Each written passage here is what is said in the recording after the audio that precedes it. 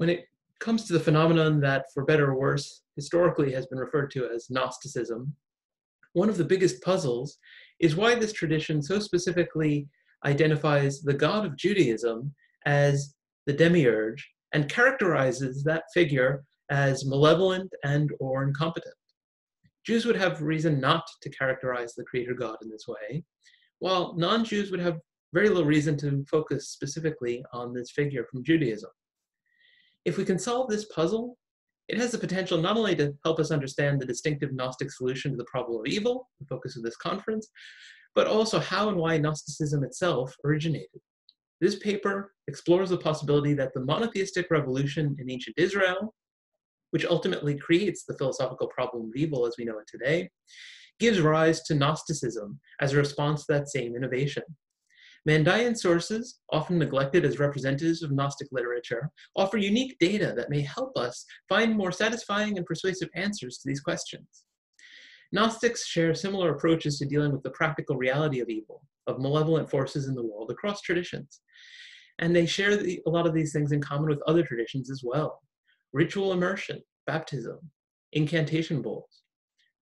What's distinctive of Gnosticism is this theoretical solution to the problem of evil by identifying the creator as aligned with those hostile spiritual forces that Gnostics and others sought to protect themselves against. The answer I propose here in light of the direct evidence from Mandaean sources, but also inference from others, is that this configuration emerges in response to the monotheistic revolution that ultimately gives rise to the Torah and the Jewish religion in the form we later come to know them.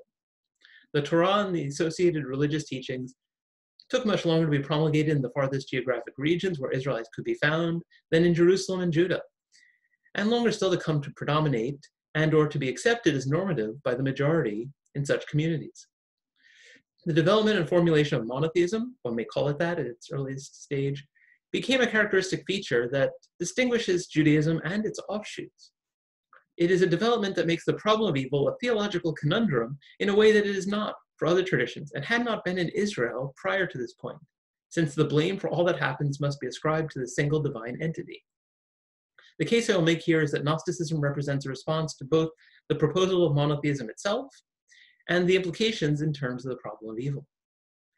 Gnostic texts from Nag Hammadi mock the demiurge as ignorant for saying precisely what Deutero-Isaiah attributes to Yahweh in material that some would say represents the high watermark of the monotheistic trajectory within the Jewish scriptures. I am God, and there is no other.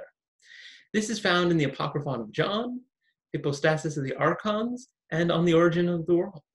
Puzzlingly, we find this negative view of the Jewish supreme God combined with a deep interest in that figure, Jewish scriptures, and other elements of Jewish tradition, including particular focus on the antediluvian patriarchs. If we ask who might combine these features as part of their worldview and literature, an answer presents itself. Those Israelites who objected to the Deuteronomistic revolution that imposed worship of one God alone.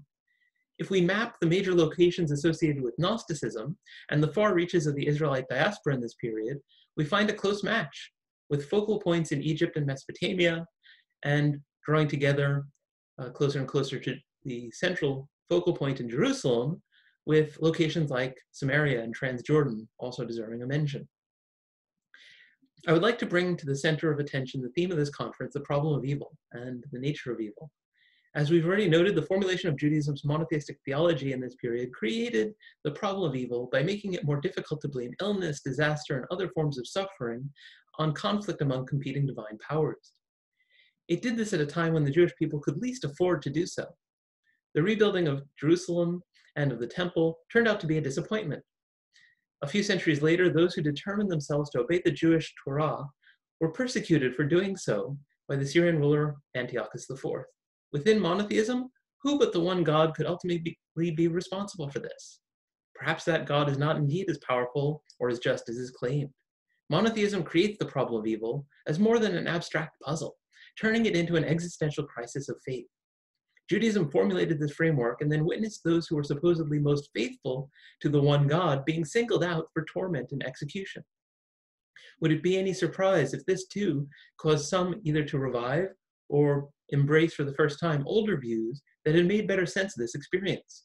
perhaps more definitively turning them in a direction in which the supposed one God responsible for making all this was judged to be neither as powerful nor as good as the relatively recently imposed new orthodoxy insisted. Even if that context did not contribute directly to the emergence of Gnosticism, Gnosticism may nonetheless be understood as, at its deepest level, a solution to the problem of evil, and a relatively straightforward one. In essence, it inverts the situation posed in most monotheistic systems. Rather than there being one supreme good creator, whose good creation is marred by rebels, both angelic and human, there is an inept and malevolent creator whose material world is interfered with by greater forces from outside, that did not wish that material creation to come into existence, but respond with compassion nonetheless and seek to redeem those fragments of light and divinity trapped therein. Much of what I'm proposing in this paper could be surmised even in the absence of the Mandaean evidence. However, Mandaean texts offer concrete evidence which, while not by any means constituting proof, makes this scenario sufficiently plausible that it may be worth accepting as a theory of Gnostic origins for so long as a better alternative does not present itself. Let us now turn our attention to those details, and in particular, the figures in the Mandaean light world, whose names, at the very least, may be said to fit naturally into our proposed scenario, but in my view, seem to cry out for an explanation in terms of such a framework. The first great life is the divine source and supreme source of all, and the second great life bears the name Yoshemem.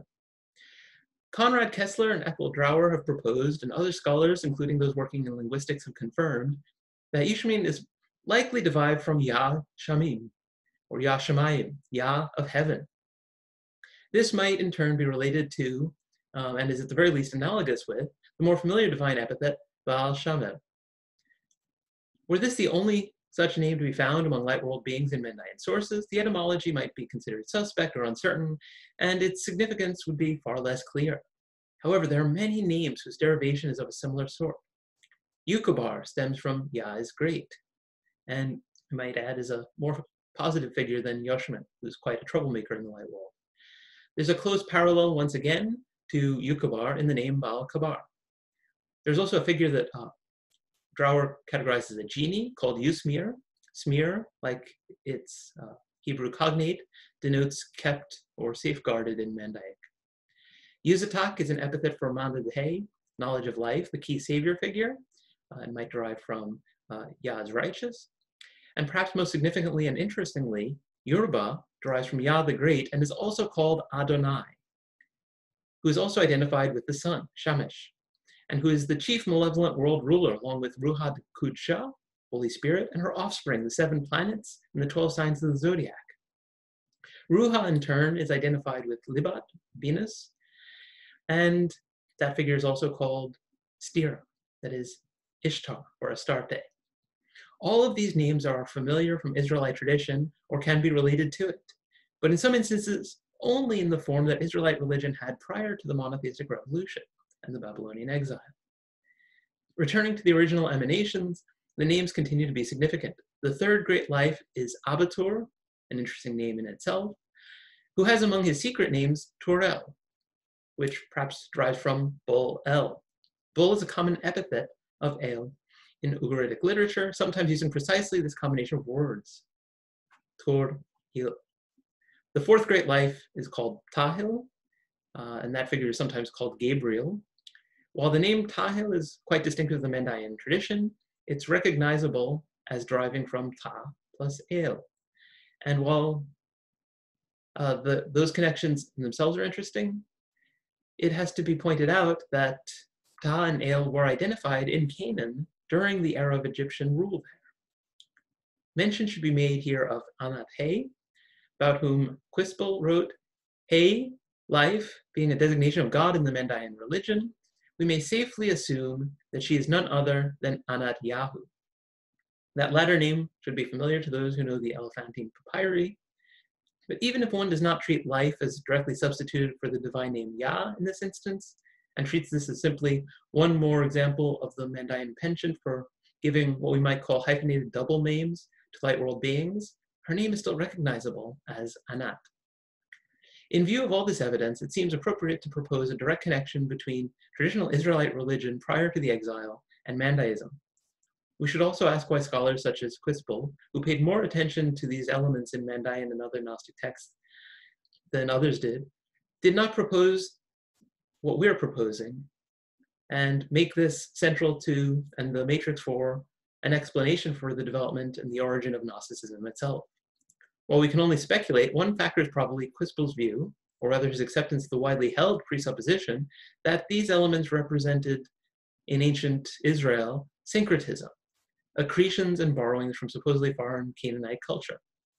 As a result of that earlier framework that scholars such as Quispel brought to the relevant evidence, they did not see in the preservation of these ancient traditions a reaction against Deuteronomistic reforms, and did not see in them, in turn, a spark that might have launched Gnosticism on its course. Now that the mainstream of scholarship has moved beyond the categorization of elements such as the goddess Anat or Asherah as syncretistic borrowings from Canaanite religion, recognizing them instead as native expressions of Israelite religion, which is itself an example of Canaanite culture, we may take this evidence and reinterpret it within that framework. There's a particular appropriateness, I think, about doing so under the auspices of the Enoch Seminar, since the project of situating Christianity as just one example of early Judaism, and that of situating Israelite religion as one example of Canaanite religion, have some natural resonances with one another. Returning to our main argument, the presence of pre-exilic Israelite deity names in texts that also denigrate Adonai not only cries out for explanation, but seems to call for an explanation in terms of rejection of the imposition of monolatrous or monotheistic norms within an Israelite context. The most puzzling feature of Gnosticism, its focus on Jewish scripture, combined with rejection of that scripture's central emphasis, not only ceases to be a puzzle, but makes perfect sense when situated against that historical backdrop. The Mandaean evidence points to such an origin, but our scenario can be applied to the phenomenon of Gnosticism as a whole, even if some of the evidence is less clearly visible in texts and traditions expressed in, and perhaps adapted to, Greek and Coptic linguistic contexts. Even there, the connections between wisdom, Sophia, and the Israelite goddess have been noted. Bringing Mandaean sources as well as those from Nag Hammadi into the picture together allows us to recognize the focus on the creator God of the Jewish scriptures as a feature spanning the full geographic extent of the phenomenon of Gnosticism as we know it, such that it becomes implausible to view these things as an accretion to that tradition from the outside, picked up along the way in some places but not in others. Identifying these elements as central to Gnosticism's core rather than add-ons makes a significant difference, leading us to a robust framework for explaining Gnostic origins. Some Israelites persisted in maintaining their traditions, eventually, if not at first, doing so secretly in order to avoid conflict with the increasingly dominant perspective that viewed their beliefs as abhorrent in light of Torah. Within this context, they would have developed alternative ways of understanding the scriptures that were now promoted and read in their community. In this context, we can envisage the emergence of the outlook, not only of Mandaean sources, but also of works such as the Apocryphon of John, with its deep concern with Genesis, and yet at the same time its insistence that it is not as Moses said. If I'm correct, then the innovation in Gnosticism was not the distinction between the supreme God and the creator. That becomes instead a conservative element. They held to in opposition to the innovation of identifying the two. In response to and protest against that identification, they denigrated the creator's hubris at claiming to be the only deity, turning him into a more malevolent figure in the process. If we ask why this solution to the question of Gnostic origins has not been formulated and proposed previously, I believe that the overall lack of attention to Mandaean sources is the principal reason, especially coupled with the tendency to view pre-exilic Israelite polytheism as syncretism and the imposition of monotheism as reform rather than revolution. Hopefully, even if you have not, or at least not yet, found my case for my conclusion about Gnostic origins persuasive, you will at the very least have become persuaded of the importance of Mandaean literature, its richness, and its fascinating distinctiveness as part of the broader tradition that, for better or worse, has traditionally been labeled, and sometimes still continues to be labeled, Gnosticism. Thank you.